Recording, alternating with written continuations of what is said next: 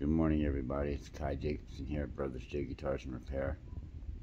2:06 a.m. in the morning on a,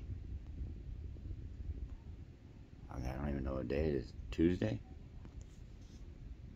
Wednesday. It's Wednesday. Okay, anyway, I got a new member to the family.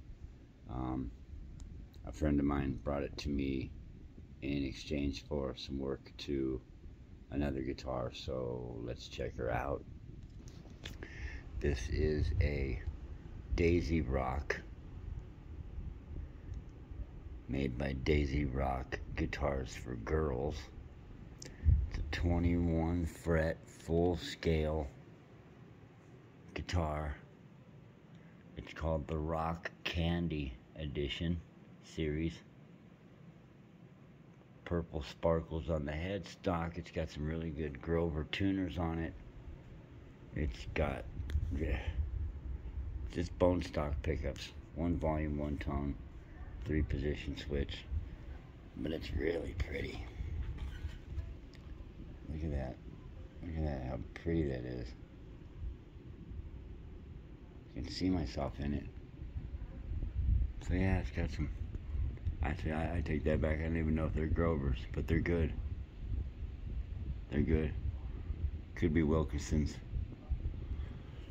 So yeah, it's a really cool guitar. I've already gave it a minor basic setup. My low side sits at about, I don't know, string action is about 3, a little less than 3. And my high side is about 2 3/4, 2 7/8. Strap buttons are good. Yeah, so it's a really, really cool guitar. It sounds good. Look at how shiny it is.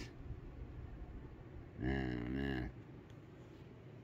So yeah, little tidbit, and I keep saying it because I'm overwhelmingly amazed by it, but the creator of this guitar, her name is Tish Ciravolo, and she is the wife of the guy who makes Schecter guitars, like that white one right there. So yeah, she's married to the guy who makes Schecter. And I guess the story is she wasn't happy with the market that guitar players or guitar makers had out there for girls. You know, so she created these. These are the ones that come in the heart shape and the butterfly shape and all those other weird shapes. But this one's cool. This is the Rock Candy series.